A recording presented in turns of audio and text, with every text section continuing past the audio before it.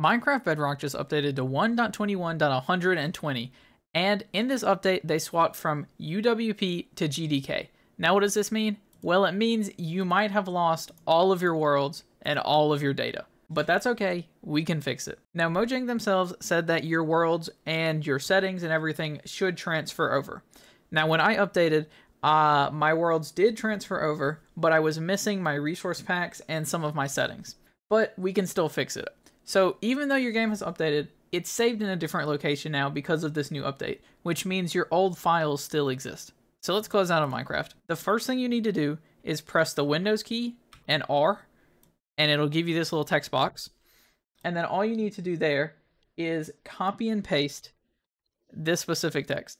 Now I'll have this in the description so you can copy it and then hit OK. And once you hit OK, you'll be in this file screen. This is all of your old files. This is where they are. So all you need to do is hit new folder, create a new folder where you want to put them. I'm just putting it on my desktop. I already have this backup folder, but I'll show you anyway. You're going to make a backup folder, take all of this, copy it, open your backup folder, and paste it all in there. Now I'm not going to paste it because I already have it, but here is my backup folder with all of my data. Now that you have that, all you need to do is open this menu again, delete the old text in it, and then copy and paste this new text in it. This is where the new Minecraft is saved. You hit OK, it's going to pull you here.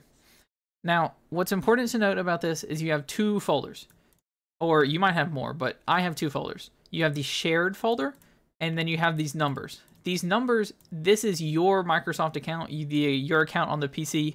This is you. The shared is everyone on the PC and all the Microsoft accounts, which is where you're going to put stuff like texture packs. So let me show you. We're going to open shared games, click through all this, and you'll see you have behavior packs, development behavior packs, development resource packs, development skin packs, and resource packs. All you need to do here is to go into your backup folder. You're going to copy behavior packs in. Let this copy. Okay. And then you're going to copy development behavior packs. You're going to copy development resource packs. You're going to copy development skin packs.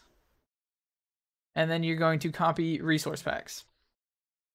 Now that you've done that, well, let's just continue. Now that you've done that, this is all of your resource packs and all of your skins should be saved.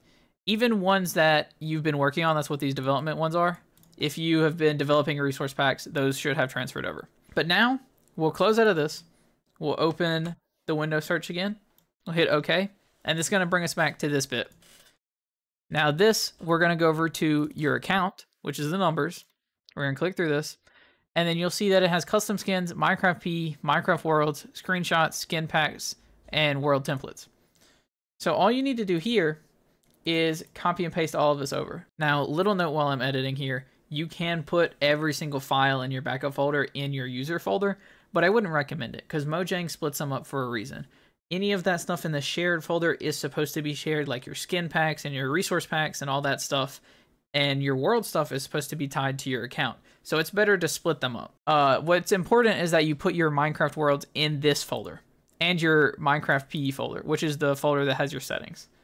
So we already did these. We're going to take Minecraft PE, copy and paste this in. We're going to hit replace. Minecraft worlds. We're going to paste this in.